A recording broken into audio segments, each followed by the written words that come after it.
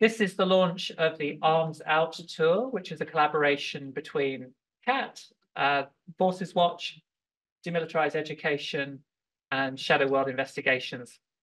My name's Kirsten Bays. I'm CAAT's local outreach coordinator, and I'll be hosting the event this evening.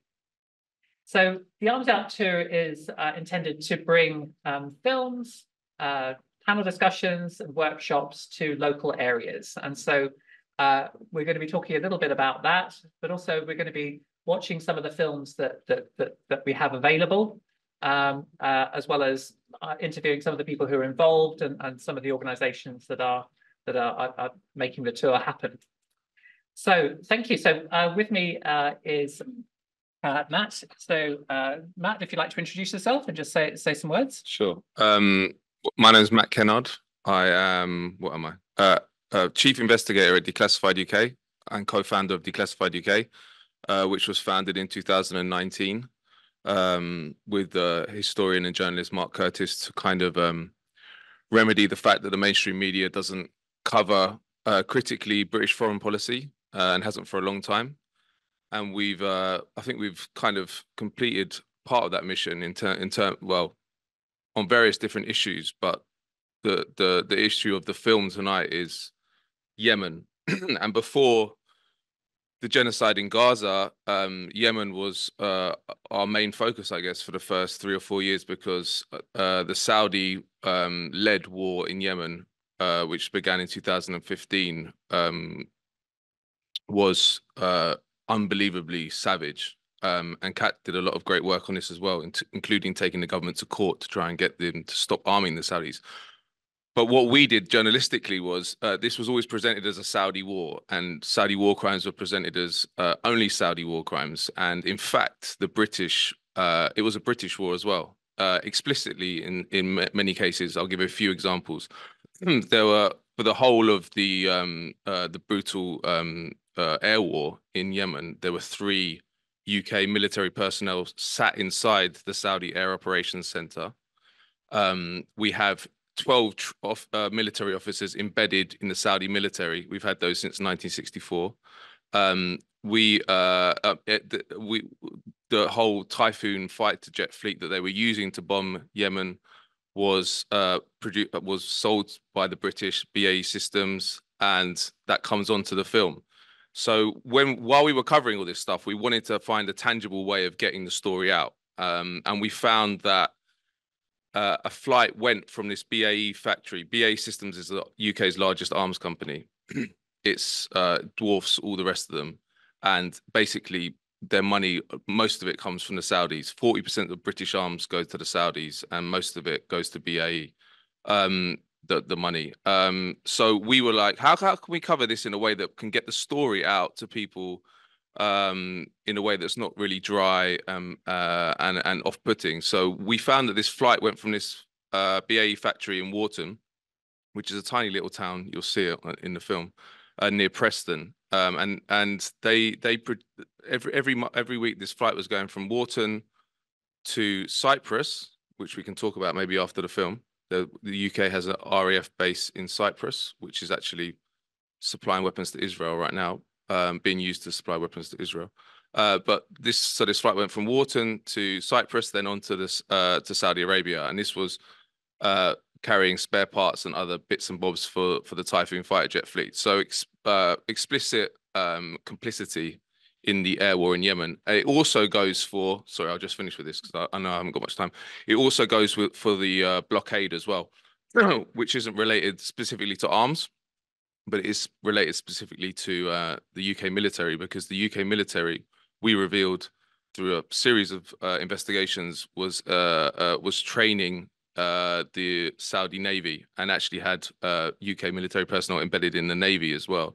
And that they enforced a savage blockade from 2016 onwards around Yemen, which created the worst humanitarian crisis in the world. 2.3 million kids were pushed to the verge of starvation. There's awful images that are online of what we did to the kids of Yemen, and the British were complicit in that as well. So it was a British war. This this film was produced. So again, a really important part of this is the media does not cover this stuff. So the British people cannot take action because they're not told. We were the only ones. Bear in mind, Declassified was there's four people, two journalists, myself and Phil Miller, who made the film. And we did more than the rest of the media combined to reveal the British role. This film was, the budget for it was £150. It paid for the petrol for the car for me and Phil to go up there, and then a night for each of us in a cheap hotel on the outskirts of Preston.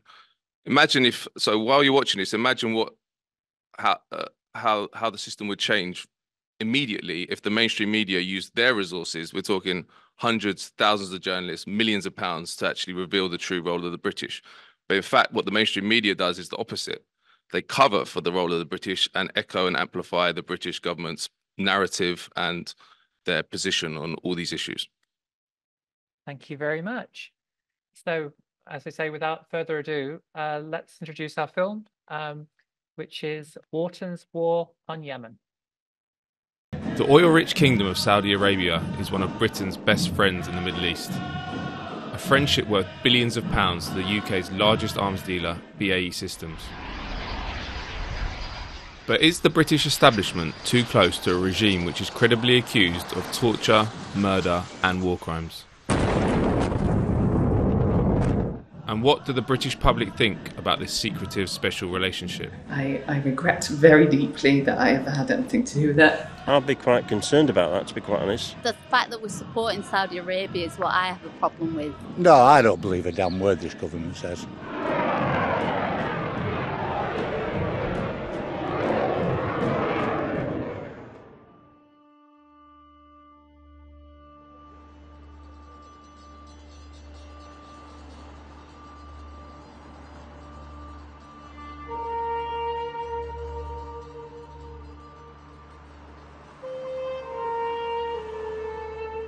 I'm here outside the Saudi embassy in London.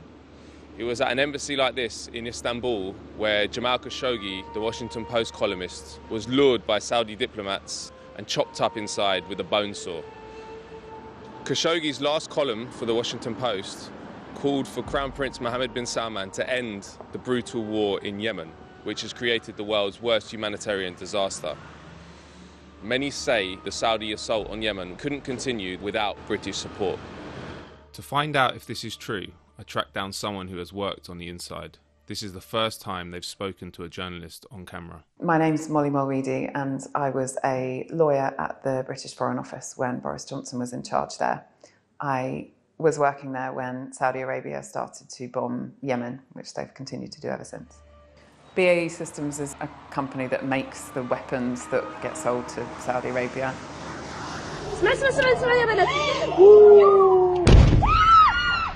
Anyone British or in Britain who wants to export arms has to get a licence, an arms exports licence, and they get that by applying to the Department for International Trade.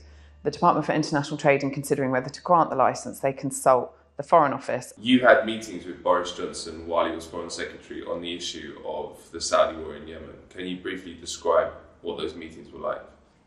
Boris Johnson was very casual and jokey when we would go in to talk to him about arms to Saudi Arabia. We would go in to brief him about Yemen and he would just joke around and waste everybody's time. And it was a bit mind-blowing because it was, you're discussing civilian casualties, you're discussing the fact that innocent people have died and that British supplied bombs have played a part in that. A former BAE worker has said the Saudi Air Force will be grounded within a fortnight without the British company's support. I asked Mulready if the Saudis could keep bombing Yemen without help from BAE.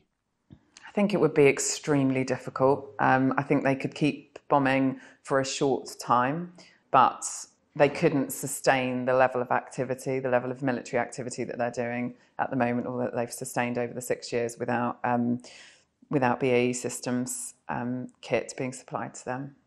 For over 40 years, British Aerospace Warton has been at the forefront in the design and development of high-performance combat aircraft. Warton provides support for its products in over 24 countries. We're on our way up to BAE Warton, which is a factory run by the UK's largest arms company, BAE Systems. And we've seen that they have a flight which leaves every Wednesday morning, which ends up in Saudi Arabia, and we believe it carries supplies for their Typhoon fighter jet fleet, which is currently bombing Yemen. Let's see what they say when we get up there.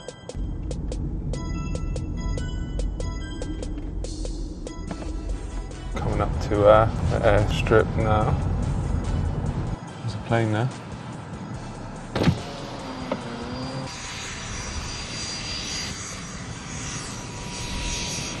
So we just arrived at BAE Warton in Lancashire, which is one of the beating hearts of the UK operation to support the Saudi war in Yemen. Just as we got here, a Hawk fighter jet taxied down the runway and then took off. Here we go.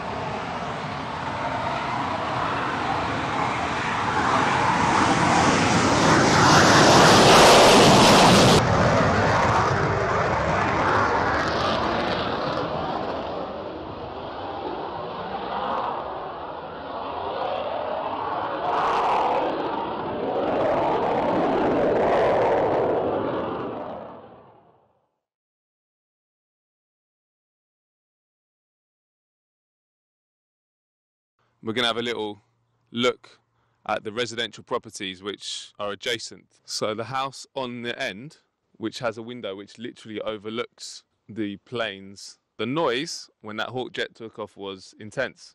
So I wonder how these people live with that kind of noise. It's more intense than your average aircraft.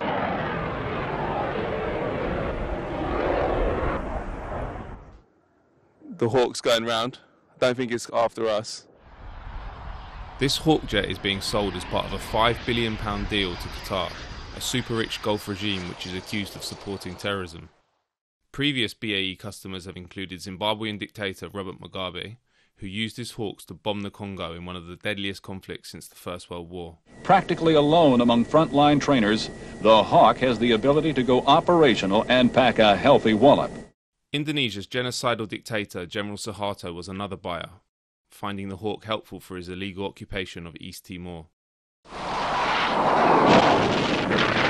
And Saudi Arabia is one of BAE's most loyal customers, buying dozens of Hawks from here in Warton to train its pilots before they can fly the company's more powerful Tornado and Typhoon aircraft. Saudis have spent millions and millions of pounds on buying British supplied kit, on buying stuff from BAE Systems.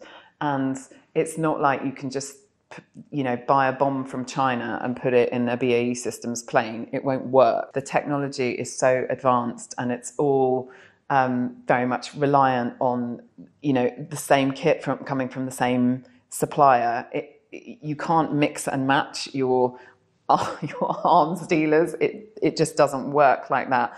And so the idea that, if Britain stopped arming Saudi Arabia, there'd be like an immediate replacement for what we do, it's just not true. And Britain stopping arming Saudi Arabia would have a significant effect on Saudi military capability.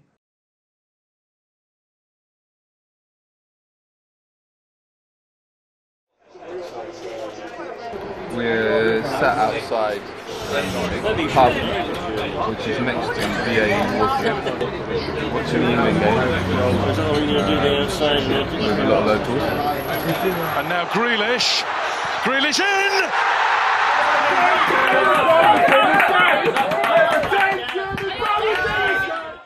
After England beat Germany in the Euros, a fellow spectator agreed to give me an interview.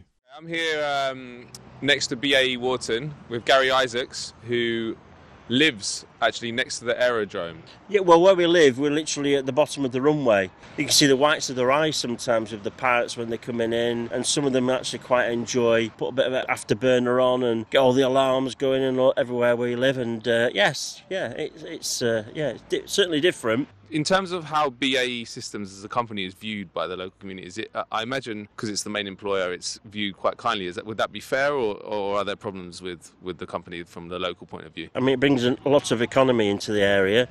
A lot of people move over here, so yeah, it's fine. We've got houses being built, we've got great pubs. Do you think that there's an awareness in the local Warton community about what actually happens there, and where the flights are going, and what kind of operations they're involved in, or is it kind of just not really talked about? There's planes that come in sometimes, and there may be camouflage, look like camouflage planes that come in. I think what we believe is they come in for an MOT or something like that, and they pop down, but we don't see much on that side. No. Do you think that people would be shocked or outraged if they knew that there were flights coming from here that were going to Saudi Arabia to help them bomb Yemen? Nobody knows anything like that. We only know what goes on here in Warton. We don't know if the flights come in and then disappear out somewhere else. We just think they're going to Farnborough or, wherever they're going. I'd be quite concerned about that, to be quite honest. On the other side of the factory is Freckleton, a village where almost no one was willing to speak on camera about BAE. But yeah, that's the reaction we've been getting, yeah.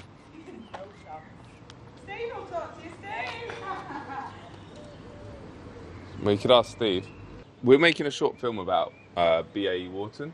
Oh, yeah. And we wanted to talk to some locals about what it's like to live next door to it. I like the planes, and I think it's good for business. Would you be willing to say that on camera? No. Okay, absolutely fair enough. Fair enough. Pretty much no one will speak because everyone either works in the aerodrome or has family or friends that do. So there's a real wall of silence about what's happening inside there. Eventually, a lifelong resident of Freckleton, also called Steve, did agree to speak to me. Are you aware of what's happening there in terms of where the planes are going or what they're doing? Yeah, we know they've got big contracts with Saudi and the various countries over the world where they go and obviously maintain the planes as well, get them up in the air and train the people that are going to fly them. And we've found it quite difficult to get people to talk on camera about the aerodrome. Why do you think that is? Is it because most people have a connection to it around here, or what is it? Well, certainly a lot of people work at aerospace locally, that's for sure, yeah, but I just say how it is. As far as I'm concerned, I'm aware of the war in the Yemen and other places of that. I watch the news, this, that and other, and I don't agree with it. Whether I agree to selling arms to these countries or planes to these countries is a different matter. I suppose it comes down to everything else, like whatever they want to say, it's down to pounds, shilling and pence, isn't it? Money speaks, money's the god nowadays.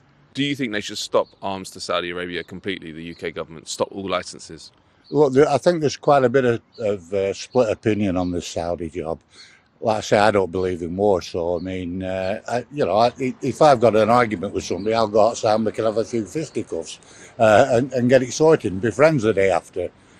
Not killing people in cold blood, no. I don't like it. So you'd like the government to stop selling arms to Saudi Arabia? I'd like the government to stop selling arms to any country that's at war. Absolutely. In 2017, campaigners tried to stop Saudi arms sales at the High Court. Mulready helped the Foreign Office to defend these deadly exports.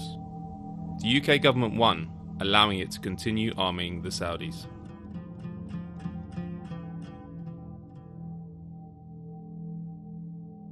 How did it make you feel working for the Foreign Office during the war in Yemen? When you're working on this, you are obviously receiving a lot of information about what's happening in Yemen, and it's absolutely terrible. And for me, the only way I could actually do the work on it was to slightly, put it in a different compartment of my brain, the suffering that was happening, and just not properly emotionally engage with it. I had thought for a long time about what I should do with what I knew about exporting arms to Saudi Arabia, what I knew about the law and what I knew about the facts. And that swirled around in my conscience for such a long time. I wanted to expose it, and there are still things that I know that I can't talk about because I'm worried, because I'm frightened, basically. Can you briefly describe how the British government is breaking the law by its continued arms sales to Saudi Arabia? So what the law says is that the government will not grant a licence where there is a clear risk the items to be licensed only might be used in a serious violation of international humanitarian law. And obviously, when you're looking at what might happen in the future, you look at what has happened in the past. And when you look at the way the Saudis have conducted themselves in Yemen, and you look at the numbers of civilian casualties, and you look at incidents like the funeral hall in Sana'a, where it was well known to the extent that it was advertised on Facebook that there was a funeral going on there. There were hundreds of people in a room, and the Saudis bombed it.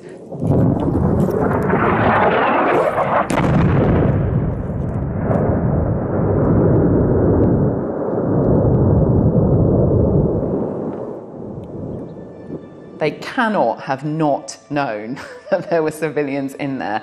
And even if there were military targets in there, the number of civilian casualties was disproportionate. And so that was an unlawful strike. That was a serious violation of international humanitarian law. It is well known. The British government know that that happened. That is an incident that was not unique. That was not a one-off. Things like that happened again and again and again for 6 years. The British government cannot plausibly say that there is not a clear risk that one such incident, just one, only might. It beggars belief that they stand up and say that with a straight face, but they do. So that's why it's my view that it's unlawful. In 2019, the Court of Appeal suspended some arms sales to Saudi Arabia, but a year later, the government resumed all of these exports. These were isolated incidents, and our analysis shows that Saudi Arabia does have a genuine intent and the capacity to comply with international humanitarian law and the specific commitments it has made. It is on that basis that the Secretary of State has assessed that there is not a clear risk that the export of arms and military equipment to Saudi Arabia might be used in the commission of a serious violation of international humanitarian law.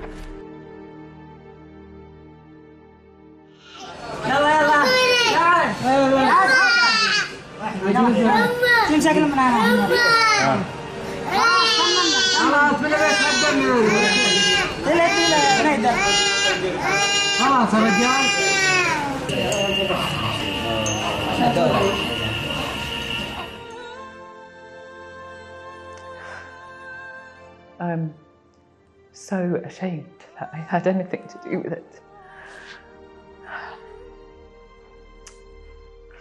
Sorry, give me a second.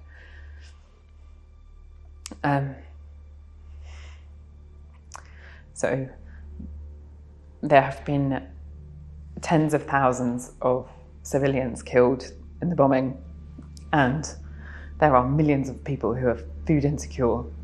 There are children in Yemen who are starving to death.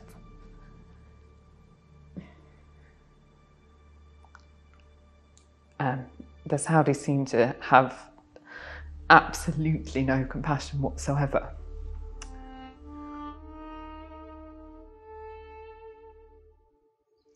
We're here now at BAE Warton around the perimeter, and behind me you can actually see the plane that we've come to look at, which is the plane that will end up in Saudi Arabia tomorrow via Cyprus. It's being loaded up with materials right now to help the Saudis maintain and service their flight of Typhoon fighter jets, which are bombing Yemen. So we're going to go now to the other side of the aerodrome to see the actual plane take off in a couple of hours. Coming up the runway now. So it will initially land later today in Cyprus at RAF Akrotiri, which is a UK military base on Cyprus. It will stay there overnight and fly on to Saudi Arabia tomorrow. And the flag that you see that looks like a German flag is actually the flag of the company West Atlantic UK, which leases the plane to BAE Systems for this weekly flight. It's coming up right next to us now.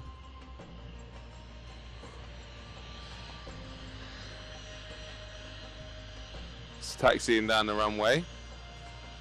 And there you can see West Atlantic rearing on the side.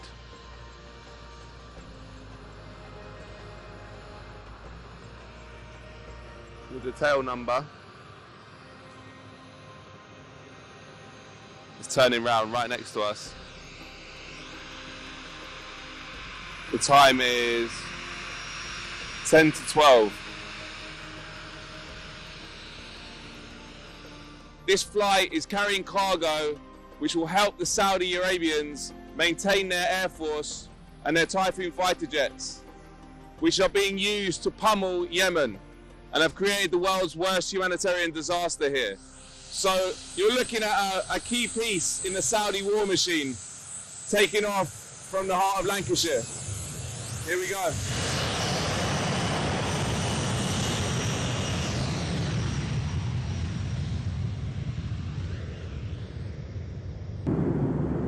In a few hours' time, the plane will refuel in Cyprus, where its flight manifest is inspected by British customs officials stationed at the RAF base. But they claim not to be subject to the Freedom of Information Act, making it impossible for us to know exactly what cargo is on the flight. The Defence Minister has only told Parliament in vague terms that the flight provides logistic support for UK-supplied aircraft and systems operated by the Royal Saudi Air Force, which play a key role in the defence and security of the Kingdom of Saudi Arabia. Okay, I'm just going to go up to the BAE site now and try and ask for an interview to find out what is on that cargo flight that left this morning. So let's see how this goes. Hello, I'm a journalist. I'm looking to speak to someone at BAE Warton about a flight that went this morning.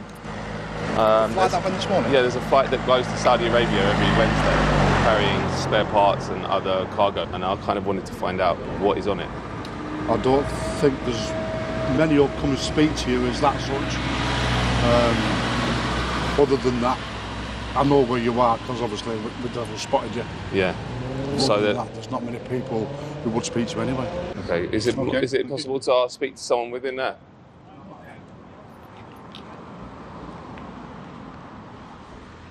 Although BAE would not give us an interview, the company's chairman, Sir Roger Carr, was secretly recorded in 2019 making these comments to shareholders. Civilians are killed in war. The solution is to stop wars at the earliest opportunity. And our belief is that if you supply first-class equipment, you are the encouragement, particularly when used in defence, for people to stop fighting. But 2 years after he made those remarks, the war in Yemen rages on.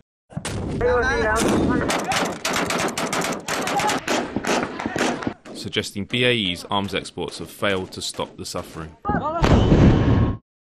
We travelled to Preston, the nearest city to Warton, to speak to people there about this deadly trade. Were you aware that there's a flight that goes from Warton, which is just 10 minutes up the road, every week to Saudi Arabia to help them maintain their fighter jets which are bombing Yemen? Were you aware about that? That doesn't sound good at all to me, no. And I think if people were aware on a more personal level, that I think people would feel quite angry about it. People are starving. There's a lot of problems with healthcare, and you don't really hear much about it. And we do a lot of dealings with Saudi Arabia, and they're never really put in the picture when Yemen is talked about, which is a bit annoying, really. But I think that this is something the government should be really sorting out, because a lot of the people going to work in these places just going to work, and but that connection sounds pretty bad. Boris Johnson recently visited Warton and stressed its importance to the UK's economy.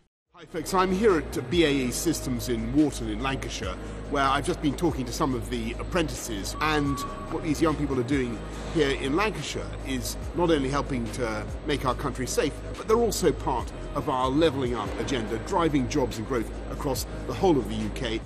But do the economic arguments for Warton actually add up? I think the government is being dishonest. The government knows that there are jobs not in the arms industry that could replace those jobs. We are in a, climate change emergency. There is so much development that needs to take place in that area that it is unthinkable that the only job is making weapons. That's not credible. And I think the government just uses that argument to try and have something to say that isn't just, we love money and we make huge profits from this. BAE has sold £17.6 billion worth of weapons and services to the Saudi military since it began bombing Yemen in 2015. Its chairman, Sir Roger Carr, has an annual salary of £700,000. Last month, he was pictured in London at an arms fair with the Saudi ambassador. My colleague Phil Miller then saw the ambassador, flanked by senior Saudi Air Force officers, having a friendly chat with Britain's Defence Secretary, Ben Wallace.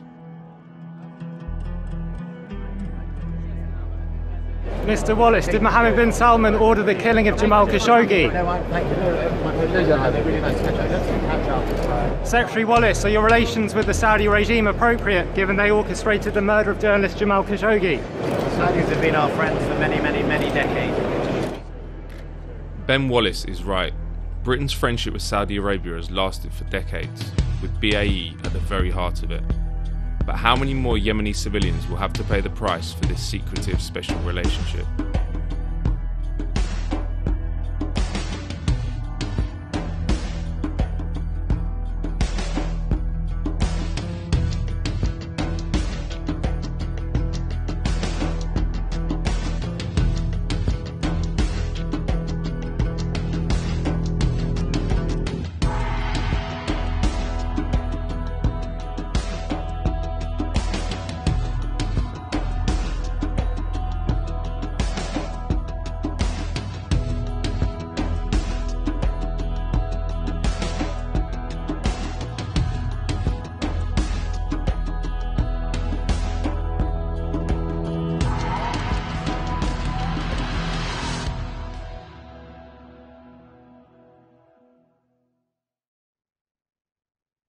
Thank you.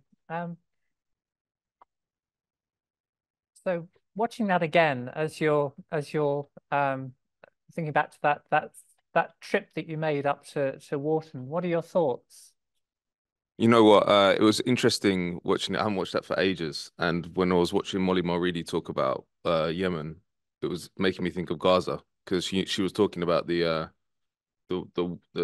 fact, she used the phrase, the Saudis have absolutely no heart at all in their bombing campaign. They just don't. That civilians aren't a consideration at all, and the starvation of the children as well. And what we're seeing in Gaza, it's like that on. It's worse than what we saw in Yemen. I mean, she was talking about tens of thousands of civilians being killed in 6 years of war. We've seen that in Gaza in 3 months. So that was my main thought. But also, it's all part of the same system, the same war machine, because also we, as you would have seen, description of that flight path to the Saudi Arabians went via Cyprus, RAF Akrotiri, and RAF Akrotiri are based on Cyprus, which we retained after Cyprus achieved independence, so-called independence, in 1960, but it obviously didn't achieve independence. It's got 2 massive UK military bases on it, but that is now being used to supply arms to Israel to bomb Gaza, and that is, I mean, that is the when they initiate these bombing campaigns and these war crimes, all the different pressure points of the empire are revealed in a way. Because I've been to RAF Akrotiri. I went a couple of years ago for a story, and the interesting thing about it is that you would never know that you're entering British territory. There's no British flags, there's no border control, there's nothing. And people I talked to there said that's because the British don't want anyone to know that they're there, effectively, because Cyprus has been illegally occupied by Turkey since 1974. And that, when you go to the border with the northern Cyprus, like there's Turkish flags beaming out from the hills everywhere. And obviously the Cypriots are very much it's very hostile to that occupation, and they don't want the same kind of animosity towards the British presence. So it's just completely kept at a very, very low level. But we at Declassified, we've revealed the role of RAF Akrotiri, and it sparked demonstrations in Cyprus now, because Cypriots are becoming aware that their island is being used as a major cog in the war machine and a major cog to perpetrate the genocide in Gaza. And it's all part of the same system. The Saudis, it's an empire, and we're not allowed to say that. but the empire never died. The British Empire didn't die, and this is so obvious from these Yemen, but even more so with Gaza, because if we're not an empire, why do we have two huge military bases in Cyprus that comprise 3% of the island? Why do we still own Gibraltar in the Western Mediterranean? We own the two most important parts of the Mediterranean. We have a massive naval base in Gibraltar, which controls the western choke point and entry into the Mediterranean, and we control the eastern Mediterranean through these bases on Cyprus. So, yeah, just the continuity, I guess. If I was while I was watching that, I was just thinking, wow, this is all the same thing, and this is what we really need to take on. And I think it's possible to take it on, but what needs to happen is we need to reveal the truth, because this story, as I mentioned in the intro, why is BBC not making this film? Why Channel 4 not making this film? As I said, the budget was £150. They could spend £500,000 and make a much more polished version of that, and change. If that was shown prime time on BBC or BBC One,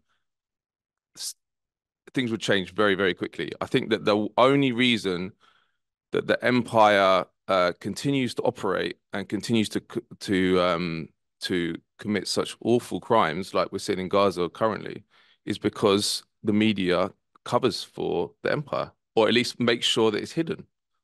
Like I'll just finish with this, because with the role of RAF at Criteria that I mentioned, that Declassified's done the only work. Again, we're two reporters. In fact, Phil was on paternity leave for most of the early part of it, so it was just me, and we have completely put that on the map. If you had The Guardian or The Telegraph or the BBC or anyone doing these stories, I really think that the whole system, the whole exploitative war machine would collapse within a couple of months. It really would. The existence of that war machine rests on the fact that the media doesn't do its job. So I think that's why this arms out tour is extremely important, because in a society like ours, we don't get put in prison for doing dissident journalism, but what we do is we get marginalized. So we have to go around the country and show it in local communities and stuff. But it has an impact, and it's important that we do that, because there's no other way around it. We got social media now, so we can circumvent the mainstream media a bit more, but getting out into communities and showing films like this, and getting the word out from all these great organizations is extremely important. And I think it's the key to changing the narrative and raising awareness of what our real role in the world is, and how involved we are in some of the worst crimes of the modern era. Yeah, I was going to ask a question about one of the points that Maridi, the lawyer, made was about compassion and a lack of it. And she was talking about that in the Saudi context. But I think, I don't know about you, but as I've watched some of the coverage of Gaza, you kind of do wonder what has happened to people's compassion. What do you think? Yeah, well, I mean, the system filters good people out, doesn't it? The political system, all the worst people rise to the top. But I have been shocked, I have to say, even because as I say, I think actually Gaza is on a different level to what was seen in Yemen. Maybe not the starvation, the blockade caused millions of kids to the point of starvation, but actually in Gaza, that's also happening. But it has been unbelievable to watch in real time a genocide take place, and to watch our leaders literally not blink in their loyal support for the state that is perpetrating it. It has. I think a lot of people I talk to now said I'm changed after this experience, which is horrific what it's done to what it's done to the people of Gaza, but and the psychological impact on a lot of people. But it is a moment for transformation, because I think if we don't what has been shown is that we're ruled by psychos that don't have red lines. There's no red line. There's nothing the Israelis could do, I don't think, that would actually Rishi Sunak or Joe Biden would actually say stop. Because what more can they do? They're bombing hospitals, they're invading hospitals, they're torturing doctors, they're mutilating kids. I can't think of anything worse, you know. And they're saying nothing. But I think that this should be a transformative moment. If it's not, then we failed.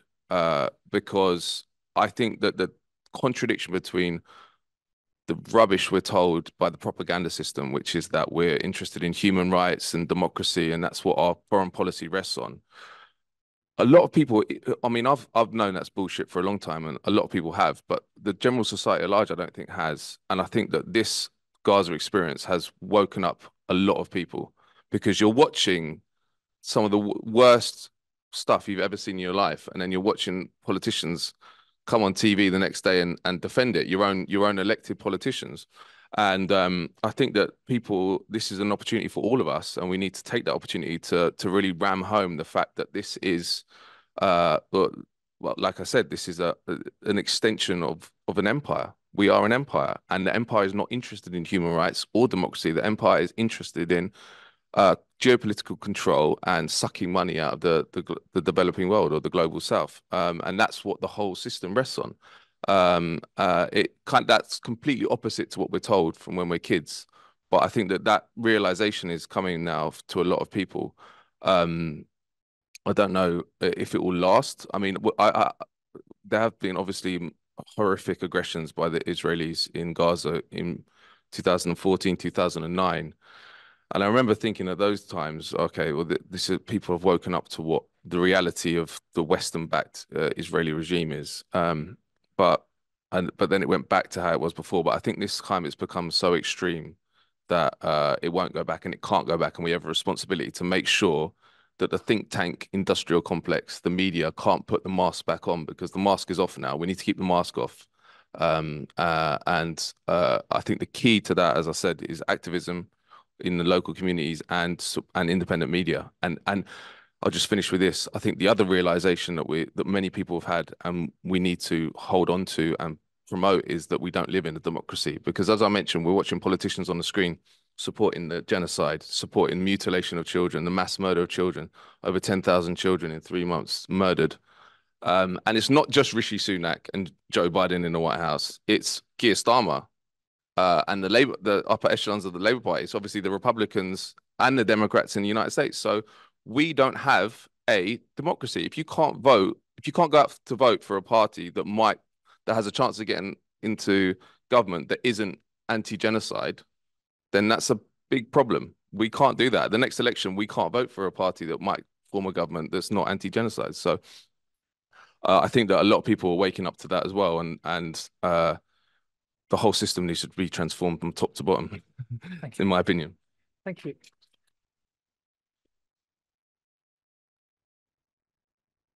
I'm aware people will have thoughts and questions. I'd like to keep us moving through the different films, but I think one of the things what we're trying to do as we're looking at these different films is indeed our thoughts are with what's going on in Gaza and the system. And in some ways, it's trying to understand the system that's behind some of the war that we're seeing, that's underpinning a lot of what we're seeing, and it is being applied in different areas.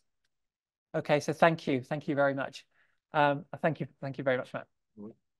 So we're about to move on to the second film. This film was made by our friends Rainbow Collective in partnership with London CAAT, and I'm looking across at some folks from London CAAT today, including Sam, whose voice you'll hear.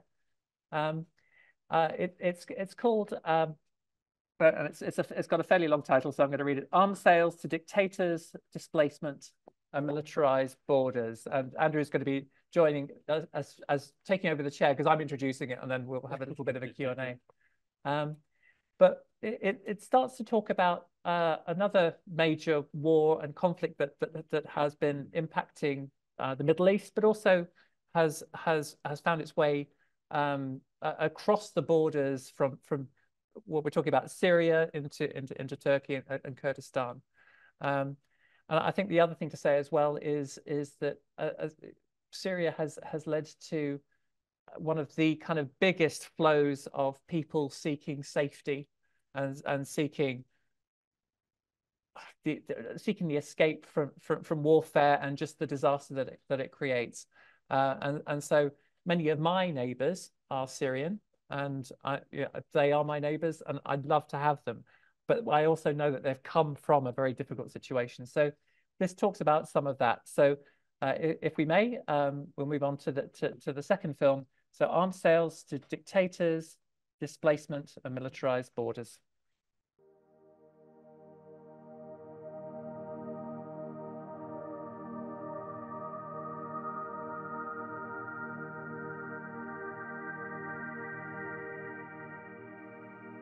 This short video examines displacement and militarised borders. It focuses on the UK government's actions in the Syrian civil war, which has resulted in the largest number of displaced people from the Arab Spring conflicts. The UNHCR estimates that there are 6.9 million internally displaced Syrians and 5.6 million living abroad. The UK government and UK arms trade have supported governments who have gassed, bombed, shot at Syrians, have made their attempts to seek refuge excruciatingly difficult, and have ethnically cleansed the Kurdish Syrian population. To gain a broader understanding of the UK government and arms trade involvement in the Arab Spring, check out our video on the Arab Spring, link in the description.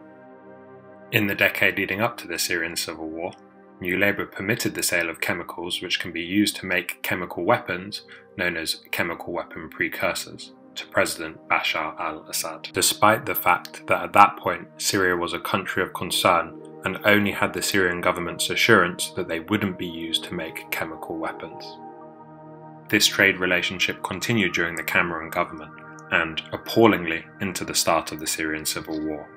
As late as January 2012, the UK government granted export licenses for chemicals that can be used as precursors to chemical weapons, though thankfully the introduction of an EU arms embargo led to the licenses being cancelled before the chemicals were delivered.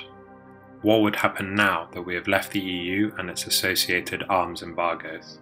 A 2014 Scrutiny on Arms Exports and Arms Controls House of Commons Select Committee commented on the issue.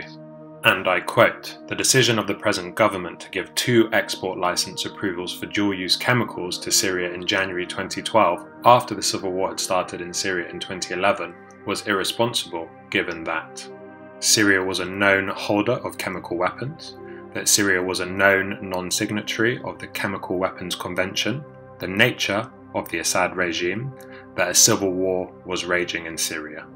In July 2012, the UK government revoked the precursor chemical export licenses to Bashar al-Assad. On December the 23rd, 2012, the first chemical weapons attack on Syrians by Assad were reported in Homs, causing the death of 7 civilians. 8 months later, Assad dropped chemical weapons on the Ghouta suburb of Damascus, killing between 281 and 1,429 people. Whilst it is not clear if previous UK exports were used in any of these attacks, it is clear that the UK government and arms companies are happy to permit the sale of precursor chemicals to despotic leaders willing to gas their own populations. Furthermore, the UK government routinely suppressed attempts at accountability. For example, the then Business Secretary Vince Cable refused to name the 2 companies who applied for the 2012 export licenses. Those displaced by the civil war have been prevented from leaving Syria. In 2017, the UNHCR reported that while the conflict in Syria and the reasons for displacement continue, few Syrians are able to leave due to restrictive border management by neighbouring countries. For example, Turkey has been accused of obstructing and militarising its border. Human Rights Watch has condemned Turkey for killing people attempting to cross the border. Turkey does this with the help of exported UK weapons, including sniper rifles, machine guns, various types of missiles, and parts for combat helicopters and military combat vehicles. According to the Syrian Observatory for Human Rights, 471 civilians, including 86 children, have been killed by the Turkish border guards since the beginning of the civil war. Many of the deaths are of those attempting to escape from Syria into Turkey. Worse still is what a US diplomat to Syria, amongst many others, is calling the Turkish ethnic cleansing of Kurds living close to the Turkish border.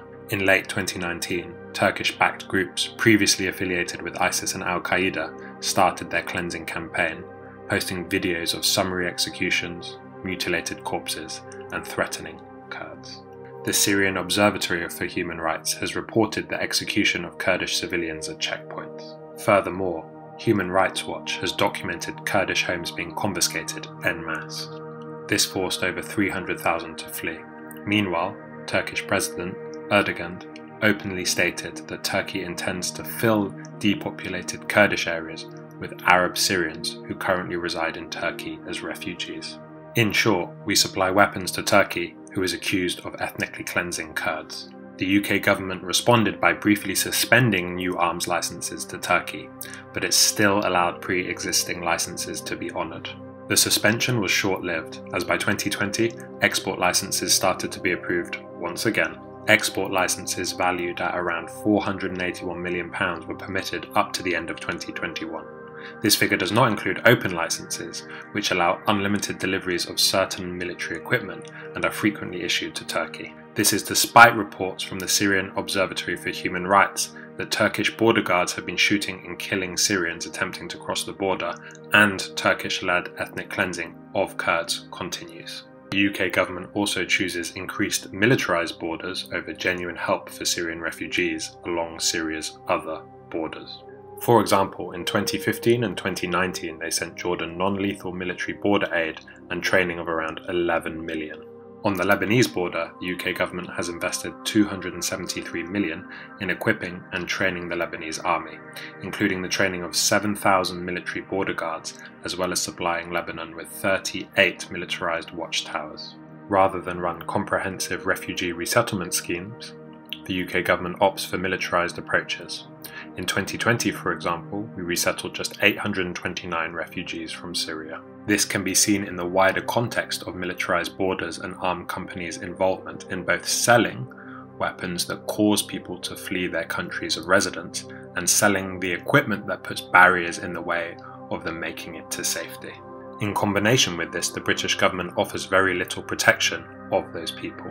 For example, the UK currently runs resettlement schemes for only 3 countries: Afghanistan, Hong Kong and Ukraine. All 3 schemes have been criticised for their lack of effect, whilst those who seek protection in the UK outside of these schemes are threatened to be sent to Rwanda. In summary, the British government and arms trade have supplied and attempted to supply precursor chemical weapons to Bashar al-Assad, a known non-signatory of the Chemical Weapons Convention during the Civil War, who would go on to gas his own people.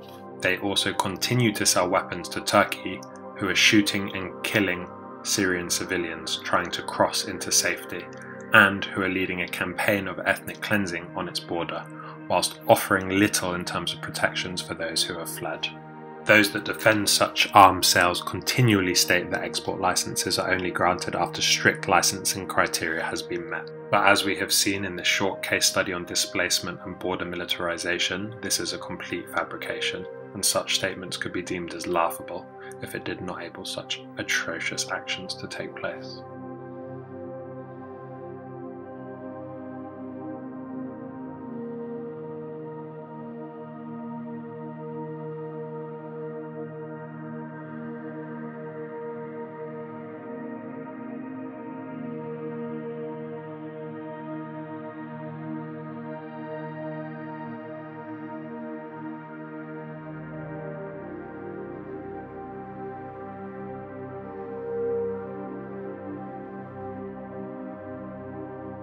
So, Kirsten, the first question, which in some ways is not dissimilar to the question you asked Matt.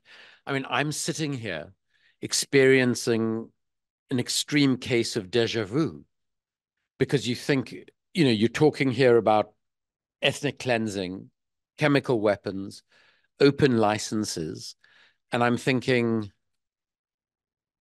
Iraq, Syria, Turkey, Gaza.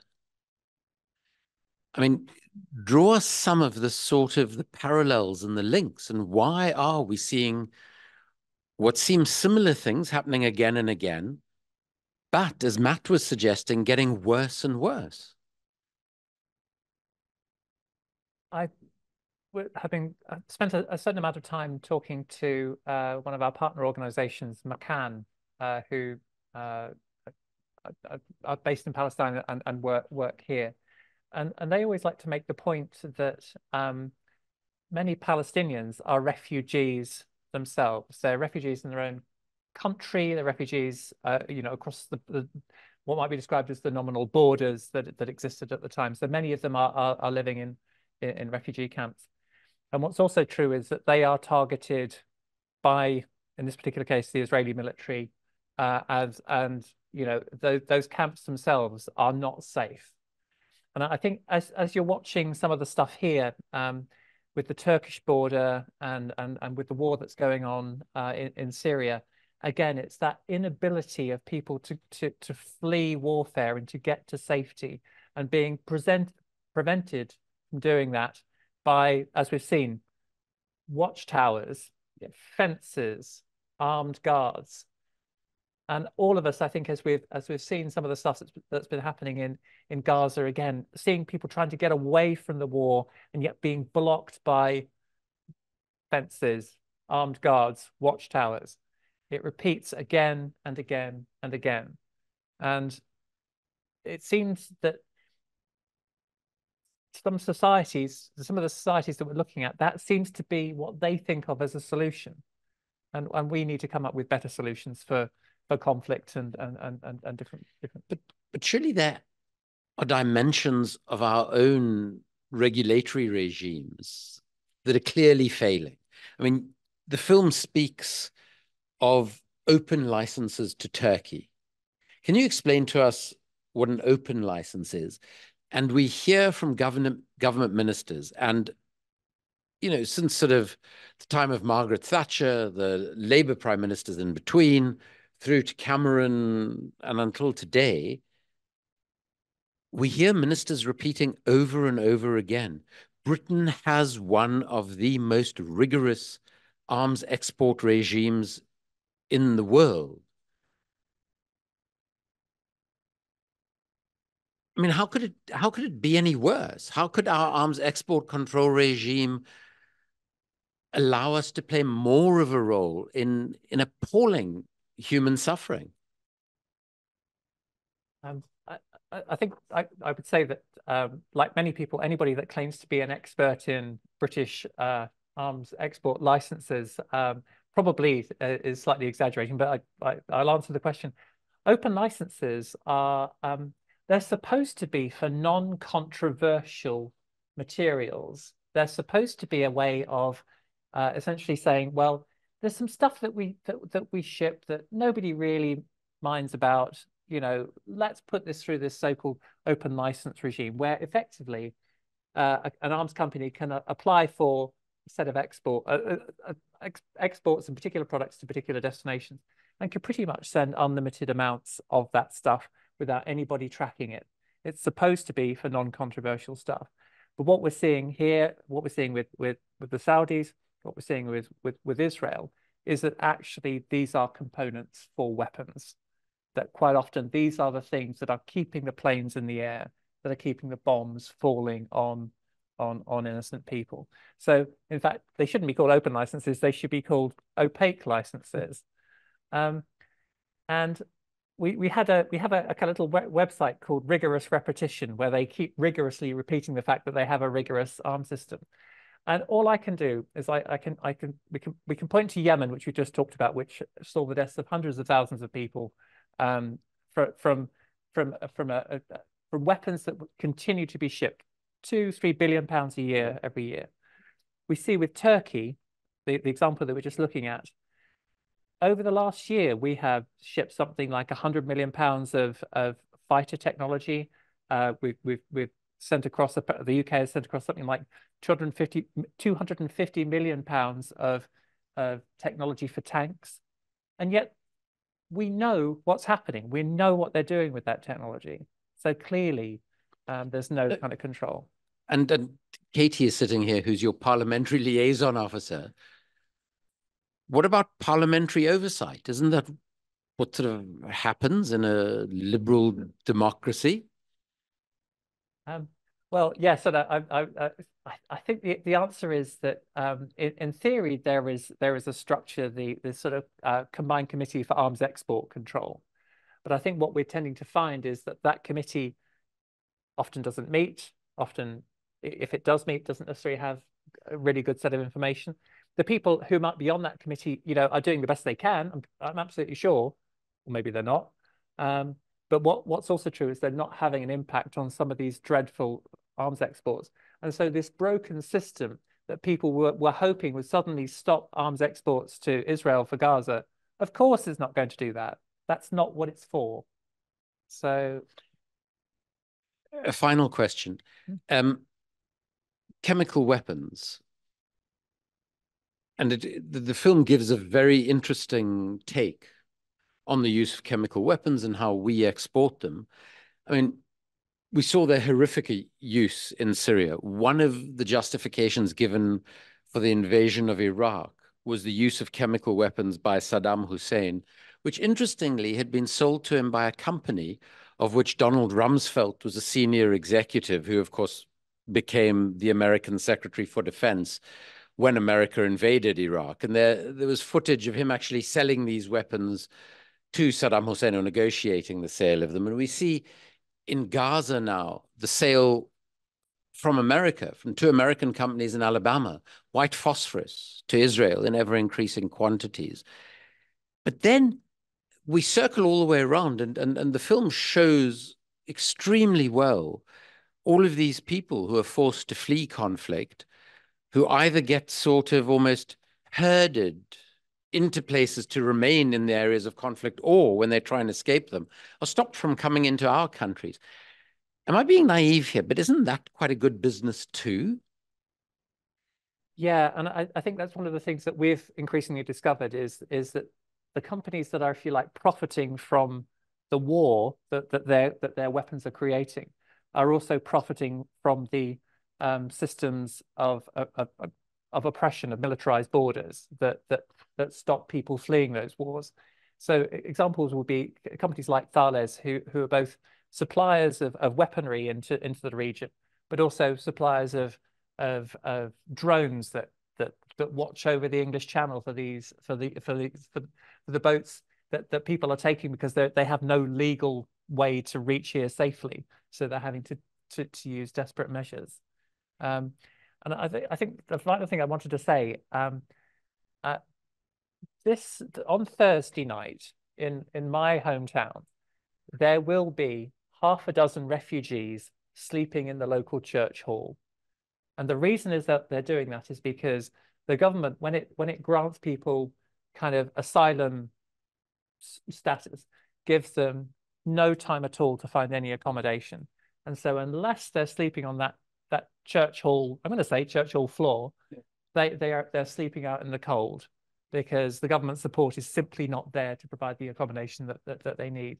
And yet we can provide 38 watchtowers, as we were talking about, and train 7,000 Lebanese border guards. What on earth are we thinking? So, that for me, that's the thing. It's like we're literally having to put up refugees on church floors while putting up watchtowers in Lebanon. I've got nothing else to say. It's quite astonishing. I think what this film and what you've told us here about your own neighborhood and the refugees who have come to your neighborhood in search of refuge, in the interests of these people, the films that we're showing and the others that we have available, it is just so crucial to anybody anywhere in the UK who is watching the suffering that we experience in Gaza at the moment. And of course, the human consequences that we don't see, the people who are having to flee, the ethnic cleansing that lies behind it, which I was so interested to see was mentioned in so many of these films. And just remind ourselves that these films desperately, desperately need to be taken around the UK. Thank you very much. And we'll be talking about that later. So thank you. Thank you very much indeed.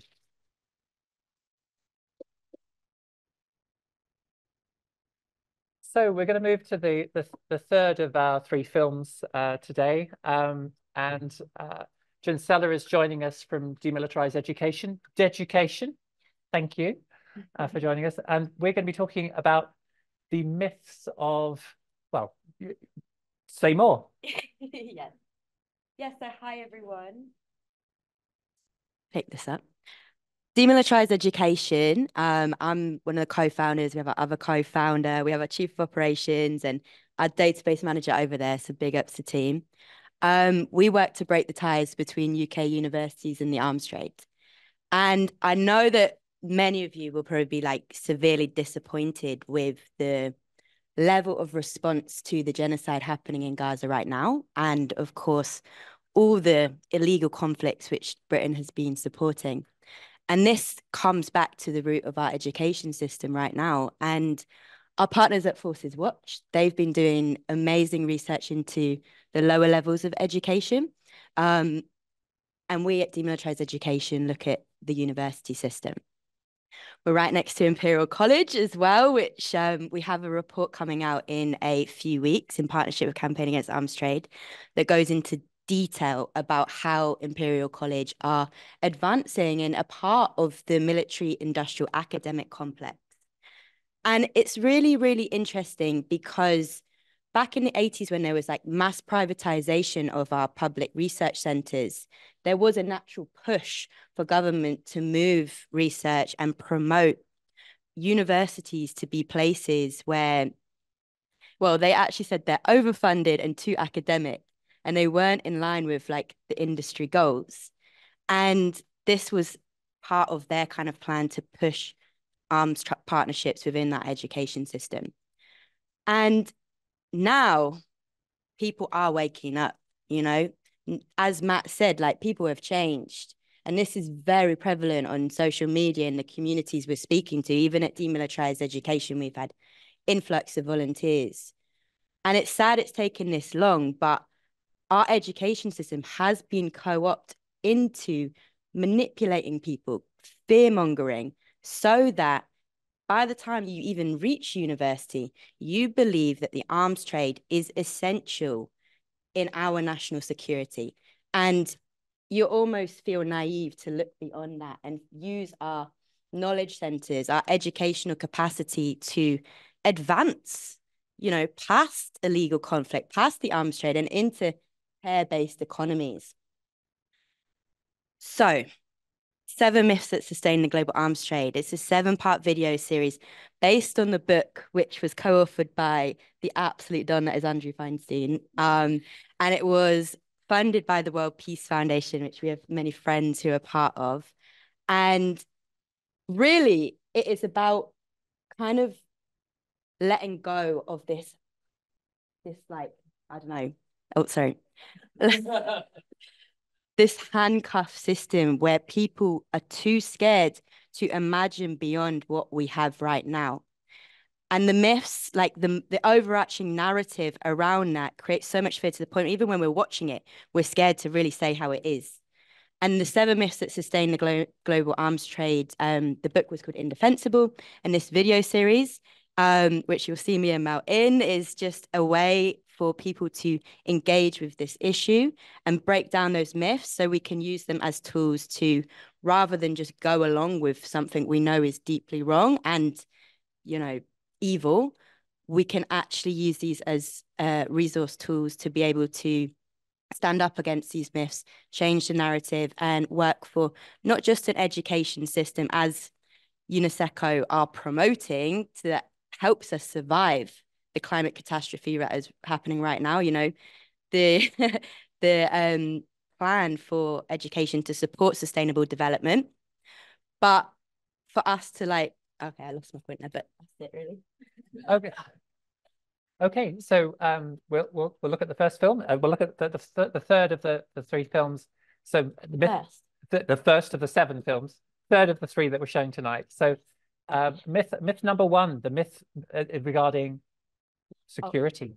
Yes, regarding that increased defense spending does not equal increased security. There it is. Every year, countries increase their defense spending. But do you feel more secure? Increasing defence spending by £24.1 billion over the next 4 years. What if spending more money on defense actually made us less secure? Truth is, our defense spending and the global arms trade isn't actually making us any safer.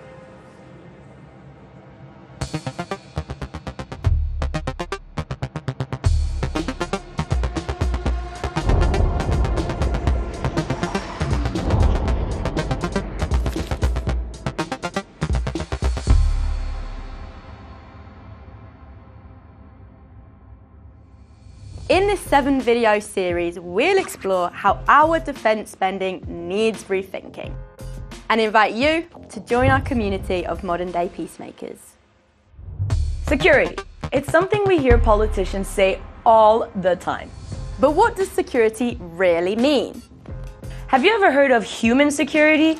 It means protecting things like access to food and water, access to Wi-Fi and tech, good health for all, job security, secure housing. Our focus on state military forces has taken priority over other human security needs. Government budgets show bucket loads of taxpayers' money always goes towards national defense. How did it get so out of hand? During the Industrial Revolution in the 18th century, manufacturing became quick and very efficient. People had more jobs, and for weapons manufacturing, the sky was the limit. As each of the empires progressed in developing their industries, international rivalry got hotter until finally the pressure popped and sparked the war that would change the course of warfare forever, World War I. In the World War I, a mere handful garnered the profits of the conflict. At least 21,000 new millionaires and billionaires were made in the United States during the World War. Given the post-war trauma, this would have been a great time to use innovation and communication to, figure out peace. But weapons manufacturing boosted the economy, and politicians realized the high potential for profit, including for themselves personally, from selling weapons abroad. This accelerated during World War II, and especially the Cold War, when the USA and the Soviet Union went head-to-head to become the next global superpower.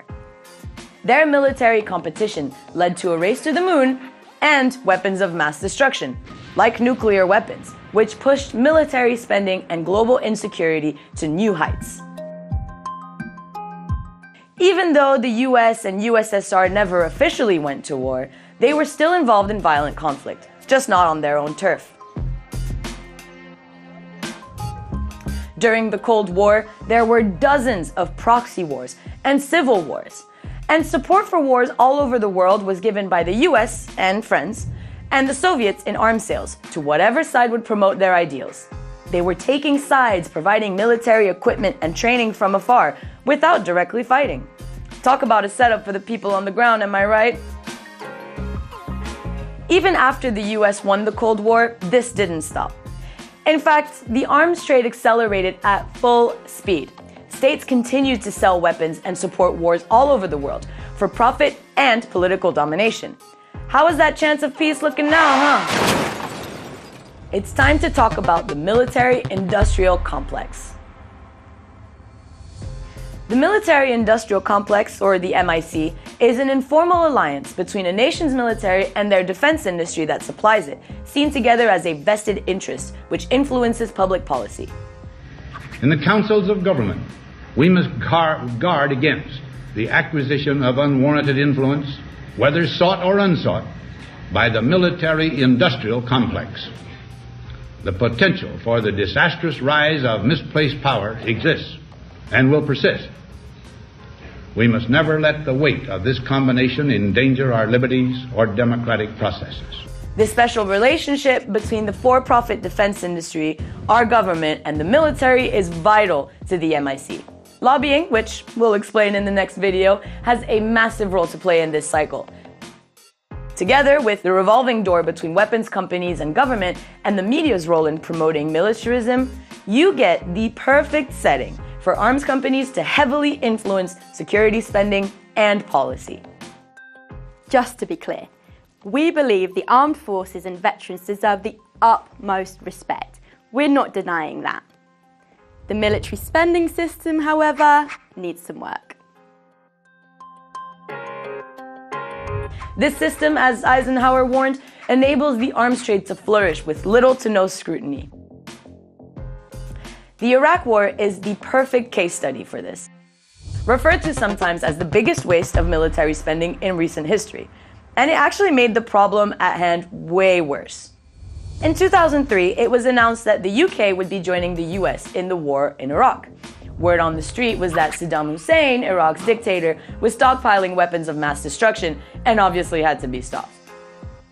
American and coalition forces are in the early stages of military operations to disarm Iraq, to free its people, and to defend the world from grave danger.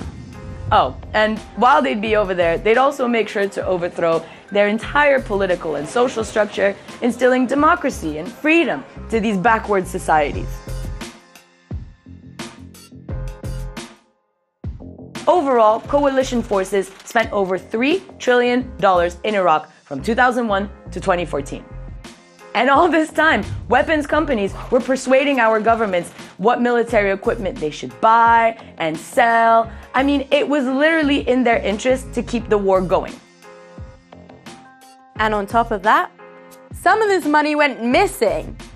Here's what Congresswoman Cynthia McKinney had to say about that. $21 billion can be flown on pallets into Iraq. No wonder you're missing billions of dollars. And there's ghost employees, no employees, the money is missing, the money is lost. It's not lost, somebody got it. $2.3 trillion wasn't lost, somebody got it. Tony Blair himself made millions after he left office because of his decision to go to Iraq. Millions! Seriously, look it up. He profited like many others from this war. After the invasion, to this day, we do not see anything close to freedom and democracy in Iraq. What we did see, however, was torture in Abu Ghraib, where prisoners were humiliated and tortured by the CIA. The chaos of war meant that extremist groups like ISIS could seize power in what had become huge, lawless sections of the country. What's more, many of the weapons these terrorist groups are using are, you guessed it, manufactured in the West. Nice one, Blair and Bush. Good job. We must remember that our politicians were made very aware of the risks of military intervention in Iraq. Political and civil resistance against the war was huge. Altogether, between 6 and 10 million people took part in protests against this war in up to 60 countries.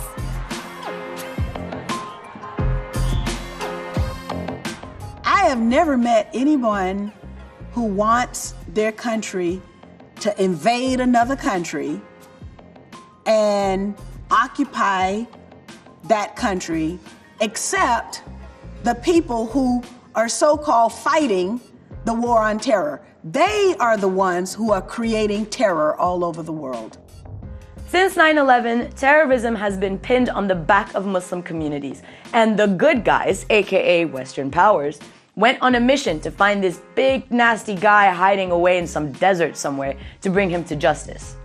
Criticisms for the war on terror have continued to grow, with some questioning, how do you even fight terror? US-backed counter-terror operations since 9/11 have touched over 85 countries in just the past 3 years alone. From 2001 to 2020, the US has spent an estimated $6.4 trillion on these operations. Jeffrey Sachs, one of the world's leading economists in international development, even stated that the cost to end world poverty could be achieved at just $175 billion per year.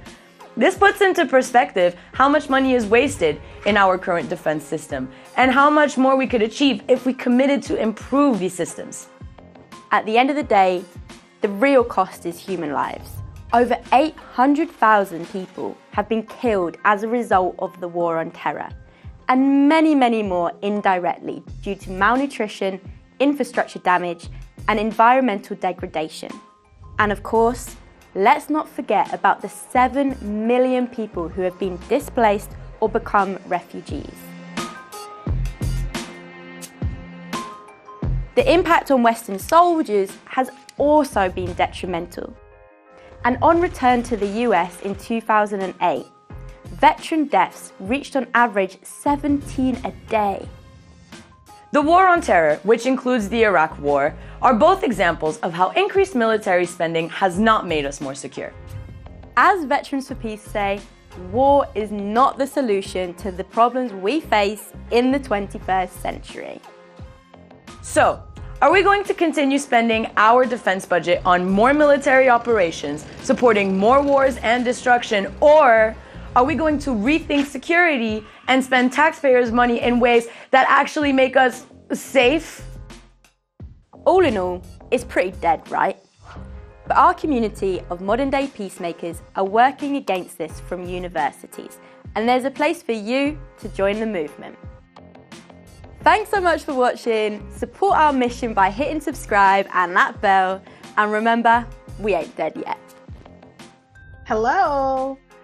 The one thing that I think we definitely need to do is demilitarize education. But that means that we got to get the Pentagon out of our elementary schools, our high schools, our universities. We've got to demilitarize our society. We've got to get the Pentagon out of our football teams. I mean, you know, it's just everywhere. Our society has been militarized to the extent that we can be dropping bombs right now, literally all over the world, as I make this recording, and life goes on for the average American person, but not so for the people who are underneath US bombs. It must stop. It's got to stop. And I support demilitarized education. Thank you very much. And we're joined by Emma from Forces Watch. Emma, I wonder if you wouldn't mind just saying a little bit about what Forces Watch is and what you do. Okay. Well, we've been going since 2010, and we kind of look at militarism in the UK, militarisation, recent militarisation within the UK, particularly how it affects young people. So recruitment into the armed forces, but also in schools, the way that the military have become a fixture in primary and secondary schools. And we've recently been doing quite a bit of research on the way arms companies are to some extent piggybacking on that to get into schools, but also have their own relationship with schools. Yeah. Real, thank you. So obviously we were hearing about security and how what we would think of as security, things like, for example, flood defense security maybe, or food security or housing security, it has really been turned into this kind of militarized view of what security means. And I was going to ask the question, how does the education system contribute to that? And either Jinsella or Emma, what do you think?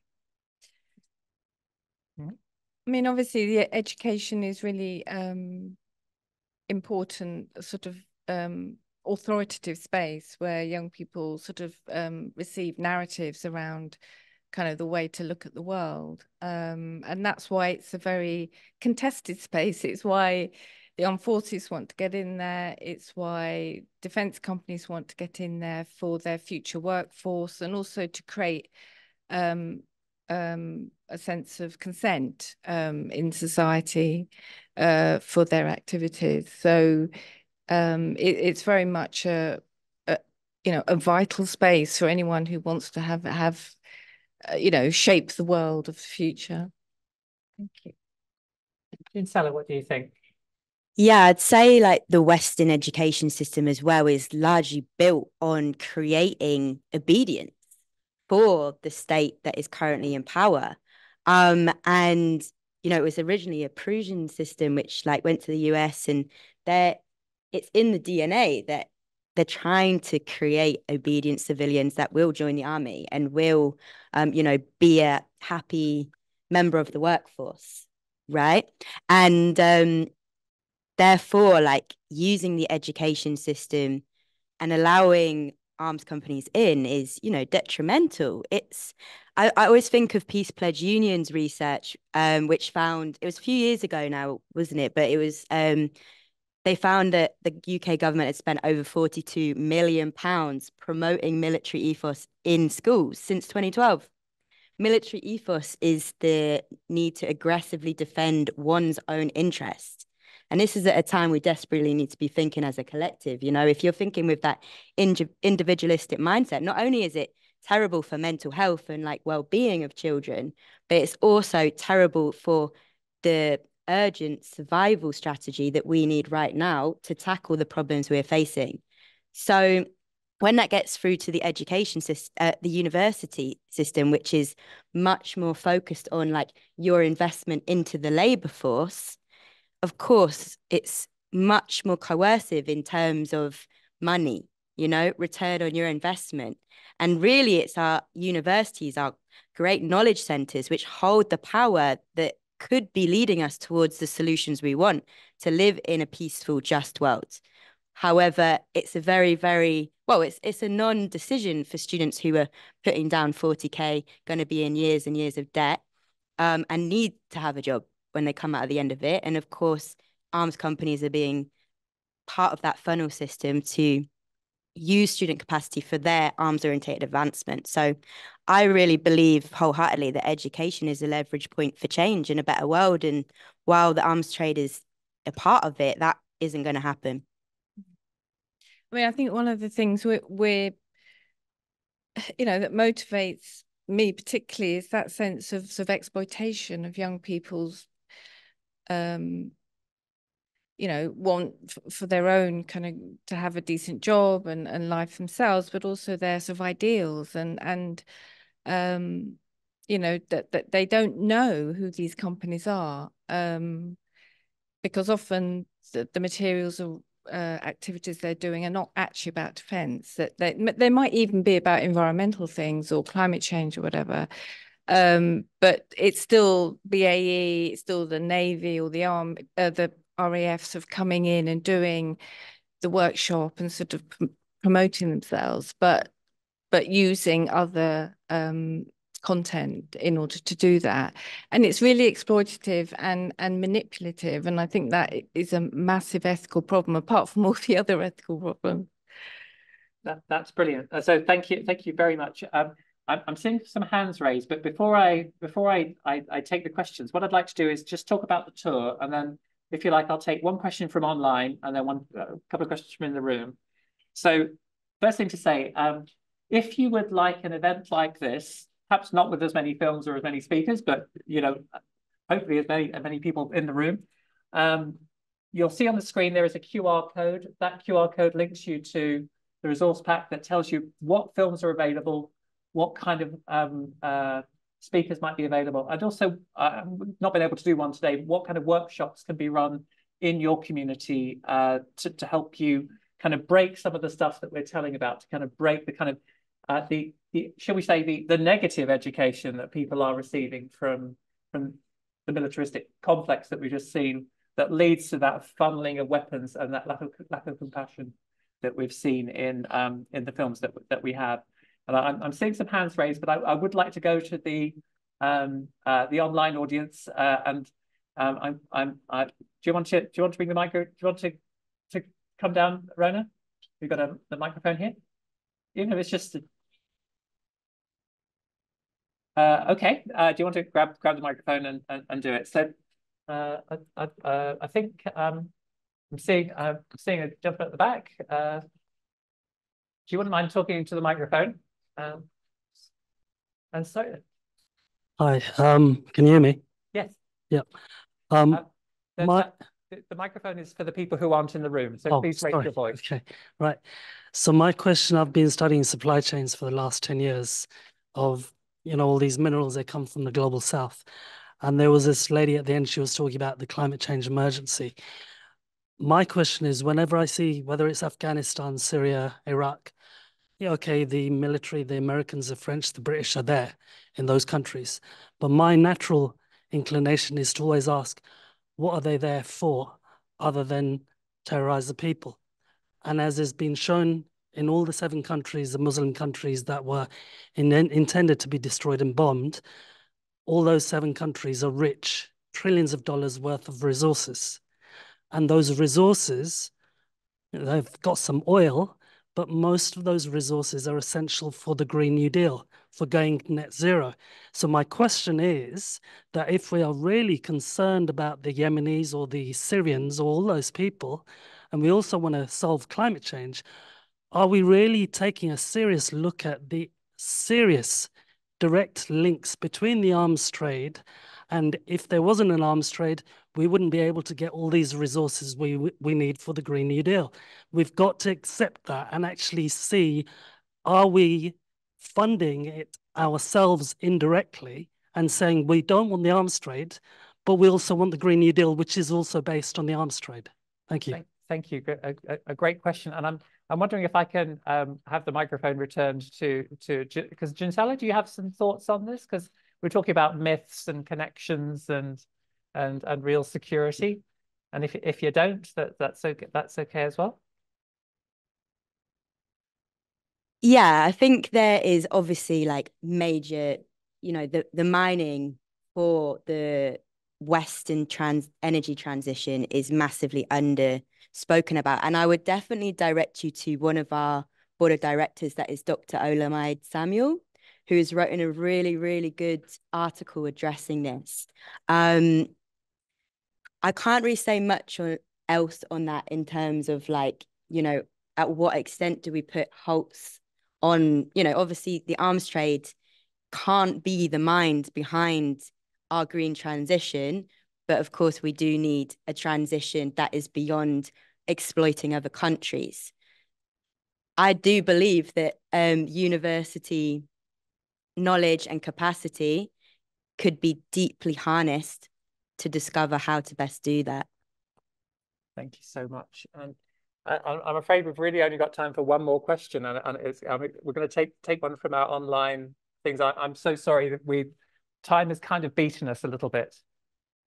Yeah, we've had a couple of questions on the chat online about what parallels there are between the sales and support of Saudi Arabia's war in Yemen and Israel's war in Gaza, and what information there is about the supply routes for weapons that are being shipped to Israel.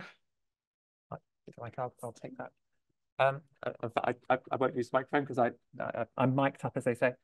So the first thing I would highlight is CAAT's most updated fact sheet, which copies of which are available in the room, and a lot of that has come from research. I'm looking across at other people who are in the room who helped put this research together, who talk a lot about what is being shipped to Israel, where it's being made, and what its role is in the conflict. So you can either pick up a copy of this fact sheet here, or you can download it online. And what I would say as well is that on the online version of the fact sheet, it links to many other resources. And I'm looking across at Katie because we should be having a map come out fairly soon that shows of the UK that shows where it comes from. And there's also the website that I have. There's also a website, yeah. Workers in Palestine have also done a website that tracks not just the UK but globally, and yeah, That's right. So we'd certainly recommend you look at the Workers in Palestine website, and in fact we'll make sure a link to that goes out with the notes from tonight. And that's been put together with an international group of experts, both showing, you know, country by country what's coming where, but also how it's fitting together. What I should also say is that a lot of it is not well known. It's not well known to all of us, and some of it is still being discovered. We're still trying to work out what particular companies are doing, what they're shipping. Some of them have hundreds of blooming arms export licenses, and we can't really tell what for. That's the level of how difficult and opaque this thing is. So all I can say is that we together discover what's going on and sharing it, finding out in local communities what bothers them, finding out from local communities, perhaps near the Warton site, what's being shipped, what's being made, what's being done. All of it builds that knowledge that we're all looking for. So I'm afraid, as I say, time has beaten us, and I'm really sorry we can't take everybody's questions. Hopefully we'll have a chance to be able to chat afterwards. For those online, thank you so much for joining us. It's been great to have you. And for those in the room, thank you for traveling and coming here, and a safe trip home. Thank you very much indeed.